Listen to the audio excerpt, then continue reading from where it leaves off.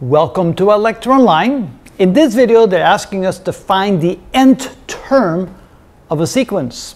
Well, what that means is we need to represent somehow any term in the sequence, so we call it randomly the nth term. So here's our sequence. It's an infinite sequence. It starts with 0. Then we have 1/4, 2/9, 3/16, 4/25, and so forth.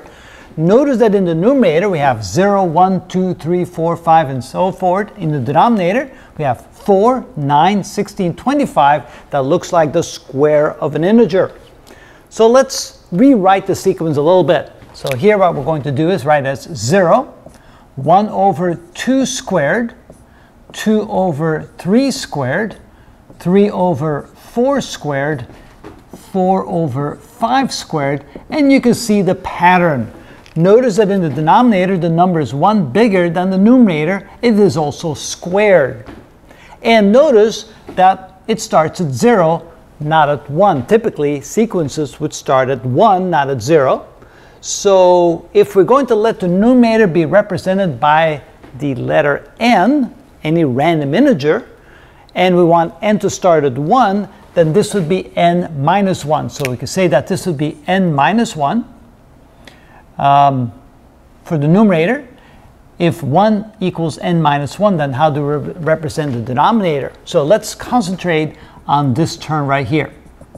So if 1 is equal to n minus 1, then 2 is equal to n. 1 bigger than n minus 1. Since 2 is 1 more than 1, n is 1 more than n minus 1.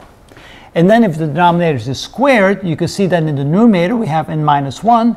In the denominator we have 2 squared. So this can be written as n minus 1 over n squared. Of course, that is appropriate for that second term. But does it hold for all the other terms?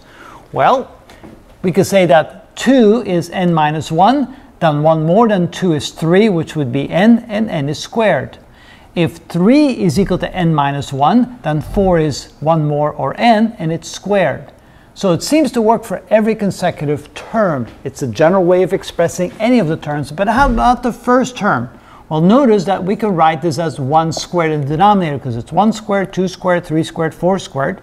And 1 can be represented by n, and n minus 1 would be 0. So that also works for the first term. It looks like we have found a very nice way of expressing any term in the sequence. So this is called the nth term because it represents every single term in the sequence, no matter which one we pick. So we picked 1 and it seems to work. We picked the next one, it works. The third one, it works. The fourth one, it works. We can assume it worked for every term after that. Does it work for the very first one, which is a little bit different? The answer is yes. So therefore we say it works for every term, and it's a good representation for the nth term of that particular sequence. And that is how it's done. Nth term. Nth term. The nth term. Okay. There's no help in that one. Remember? You should take All right. I'll pronounce it as